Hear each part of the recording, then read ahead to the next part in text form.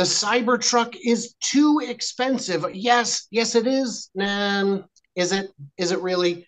I'm of the opinion it is not. So here to discuss that with me is our good friend Randy Kirk. I'm Brian. Welcome to my Tesla weekend. It's too expensive. It's way too expensive. Okay, well, thanks for your time. Thanks for your time. I'll see you guys later.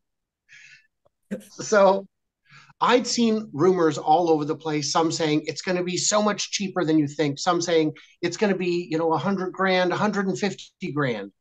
And I'd said all along, no, it's going to be, they're going to launch with the dual motor because dual motor is Tesla's favorite. They're going to launch it at a price under the $80,000 cap. And they always use a 990 pricing scheme. So I said, look, based on the cost of the Rivian, based on the cost of the Lightning, it's going to be $79,990 dual motor. And I came in on the penny because, time travelers. So before we start our discussion, in the comments, is it too expensive? What price were you expecting? What price would you actually do? So let's talk about it. Well, first of all, I can tell you that Tony and I, my wife and I, have already discussed it, and we will wait if we get to. I think we're about 167,000 is our number or something. If our number comes up, we will defer because we'll get the single motor. We don't need. I mean, I need to go 0 to 60, but it's going to be her car. She doesn't need all that extra power, so we'll wait for the less expensive one. But we will add the matte black, and we will add FSD. So we'll eventually almost get up there. But, it's the 79 would be for us to add the matte black to that and the FSD. You're talking about some serious money. But there's a whole bunch of folks out there. I'm sure you think that there's a bunch of guys and gals who will pay the 100,000 and add the matte black and the FSD. So I'm going to tell you, it is my belief that these are three different vehicles. It's not three levels, it's three different vehicles. There are people, and really to me, it comes down to range. If you want range, don't get the tri-motor, don't get the single motor. If you don't need range and you don't need all-wheel drive, we got you. It's the single motor. But if you look at the other trucks, comparable electric trucks, of which there are precisely two, it's the Rivian and the Lightning, specifically the Lariat trim level. There's a chart we've got on the screen right now that shows the different specs. They're all real quick 0 to 60. They're all comparable kind of everything. The price works out to be about the same. Even with the credit difference, they're within just a couple $1,000s of each other. And it's between those three trucks, I think it would come down to a matter of taste and a matter of charging network, because who's buying a non-NACS truck, a CCS charging car in 2023, 2024? I don't know. But somebody, I hope, because we need those companies to survive. So looking at the specs, does anything jump out at you? Well, the things that jump out at me are the things that just aren't even available on the other two trucks. I mean, they don't have a potential for full self-driving at all. It's not possible. They don't come standard with a almost full self-driving. So you have some significant things that just aren't even, and the list goes on and on. Actually, we could, things like the lockdown tunnel, not available. And the rear steer. That's huge. Yeah. Yeah. And the rear steering, the scratch and paint resistance. I bet you there's I don't know this for sure, but I doubt if the Rivian or the Ford have the capability of doing farts in the back seat, remotely from the driving seat. Well, all gasoline cars are in fart mode permanently. So that's got to be something. In terms of the price, and I know we discussed this on your show. Oh, we're probably about to in a couple hours. One of the things discussed is we're going to discuss it. Yeah. Is the dual motor was originally 49,900 or 49,990, 50 grand. Right. With inflation over the last 4 years, which has been quite rampant, that's now 58,000, and it was not eligible for the federal credit. Right. So even if it was just nothing had changed except inflation, 58,000 is where you'd be. So we're at 70 minus the 7,500. That's only 62,500. We're only off by 5 grand. Mm-hmm. We're only off on the price by 10%. If you order something and you're not sure what the price is actually going to be, if your mechanic comes in within 10% of the estimate, if your contractor comes in within 10% of the estimate, You can be a little unhappy, but you're not going to be furious. You're not going to be livid. And it has a bunch of stuff that was not even possible 4 years ago, either possible or certainly not within the realm of what anybody was thinking was going to be on the Cybertruck when it came out. You mentioned a minute ago, rear view screen. I joke about it, but we've got the pull-out glove box. I mean, that costs a little bit extra money, and it is valuable, I think. You've got the interior lighting, this neon lighting. That's an additional cost. You've got the better seat covers, anything close to what they had 4 years ago. Now, they're going to be perfed front and back, but are the front seats going to have ventilated? Are they going to be ventilated in the front? I don't know on that. I haven't heard, so I'm going to guess no. But that's a good question. We've got the no destroy your rims hubs. I mean, you know how huge that is for me? I want to show you my car someday, and you can take a look at all four wheels. Oh my gosh, what a mess. Now, on the glove box, I don't know if that's going to be effective, because I've heard that pull-out is not effective, but that's probably a different matter. There's a lot of little features. There's a lot of little features like that. I know Rivian likes to brag that they've got their gear tunnel, which is cool, and I think more useful than people might give it credit for, putting your tools or your ski equipment or anything dirty in there. That's great. This has a full-size spare, which is a first for Tesla to have any spare at all. And some people said, well, why didn't you just put more battery right there? And the answer is weight distribution.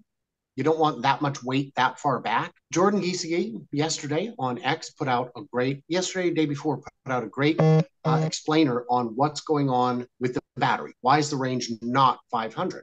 And what he said is, so few people are likely to need that kind of capacity that putting it in that many trucks would force them into a position where they couldn't make as many trucks as they want to make. So they're going to have to balance that out.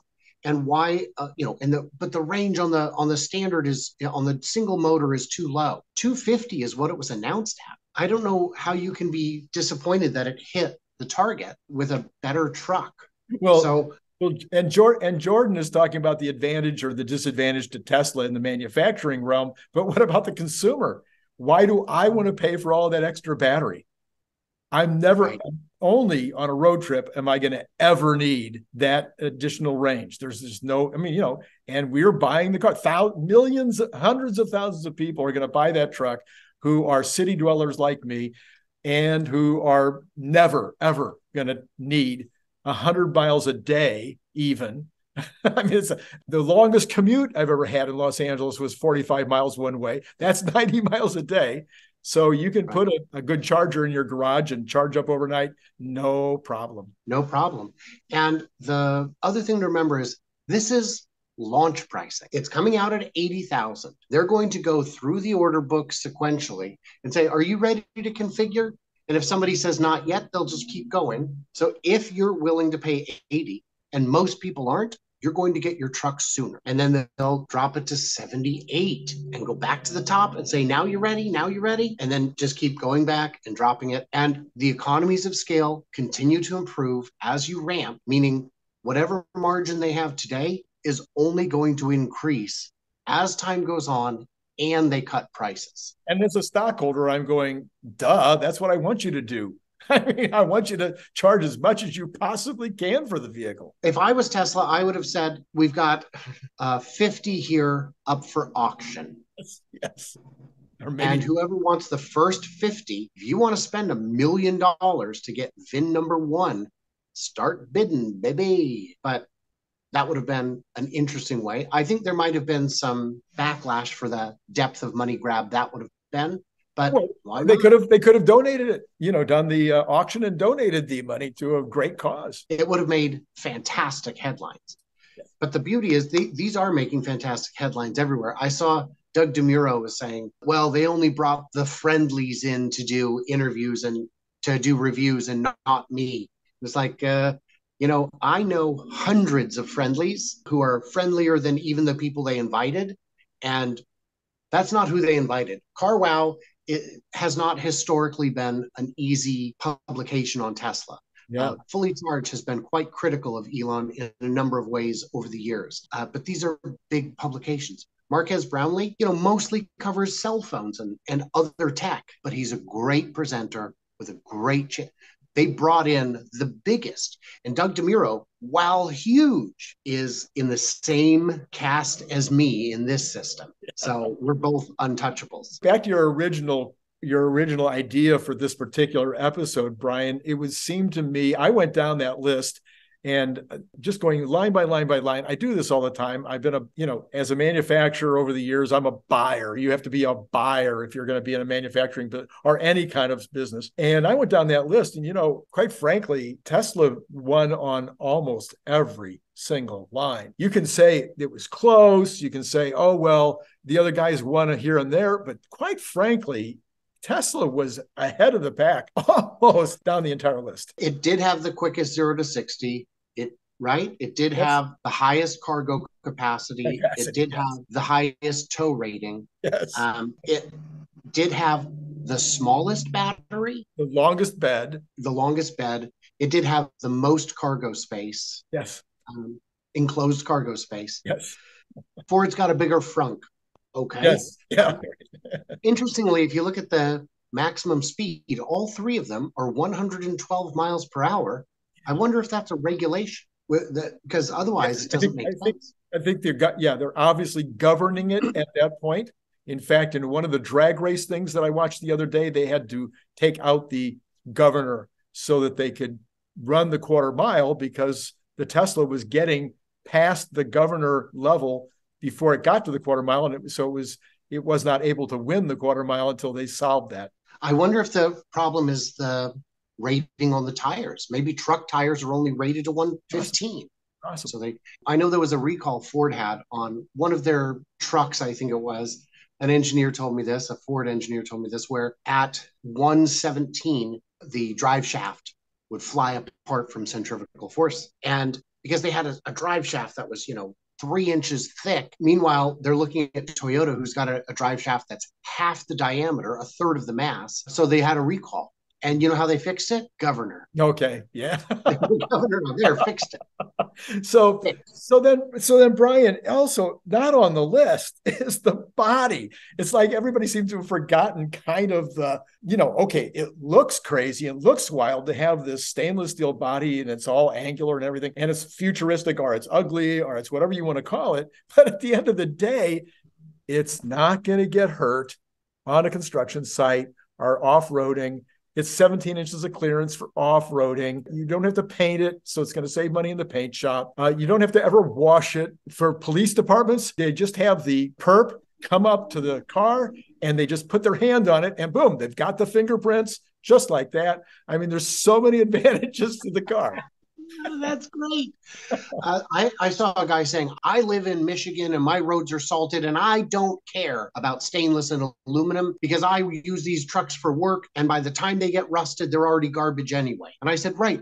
But the fact that you don't care doesn't mean that nobody cares. Right. There are people who definitely care about that. And for them, this is the only truck to buy, the only one. There will come a day when a policeman's life is saved by the skin. Yeah. And once that happens, there will be a mandate in all cities to please transition our officers to this, the safest consumer grade road vehicle ever made. Exactly. I was saying, apart from the BMW 750 IP, which was a literal armored car that BMW made. But go ahead. I was just going to say, so I keep saying it over and over again on my show, Brian. I've said it on your show already. This is not a step change. This is not an evolutionary change in vehicles. This is a revolutionary change because the list, one of my listeners, maybe he sends you emails as well, R. Bremer, I don't know, loves to write, 50,000 word emails. He made a list of all the differences, all the things that are step up from any other vehicle that any other vehicle's ever had. And the list it just went on and on and on. It is a revolution. I just don't see it any other way. Yeah. Wow. Okay. So again, in the comments, tell me what price did you think is right? What feature is the best feature? Like, subscribe, do the usual things. Head over to Randy Kirk's channel, check him out. For everybody else, stay tuned, stay juicy, and I can't wait to hear from you, clever robots, when I finally get back home.